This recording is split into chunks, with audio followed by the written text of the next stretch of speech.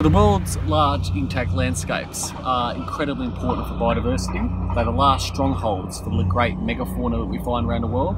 Species like tiger, lion, elephants need large intact spaces to live.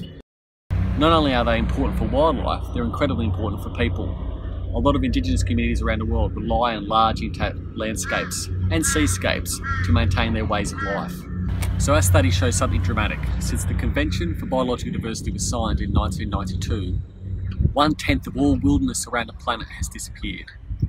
Somewhat incredibly, 30% of the Amazon has disappeared in just that short period. 15% of Central Africa has also become degraded and not classified as wilderness anymore. Another major finding of our study is that our opportunities for wilderness conservation are becoming increasingly limited. There's only 25% of the world's wilderness left, but most of this is found in the Arctic tundra, the world's deserts, and the boreal forests. There are still opportunities for wilderness conservation in some of the most biodiverse areas like the Amazon rainforest. However, these places are being rapidly degraded.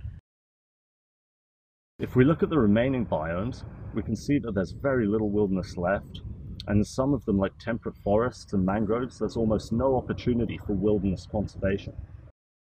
These last remaining wildernesses are conservation priorities and need to be protected before that opportunity is lost forever.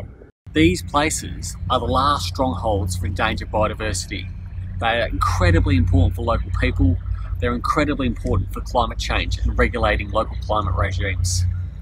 The world must recognise the value of these large, last remaining intact systems. Once we lose them, they never come back. So we've only got about 20% of wilderness left on the planet right now. If we don't act, that will slowly erode. By 2050, we predict there may be no wilderness left on the planet. How do you protect these areas? Well, first, each nation on Earth which has some wilderness left in their borders must proactively assign some form of protection to them. That can be quite easily done. That's through national legislation and also inside international agreements such as the Convention for Biological Diversity.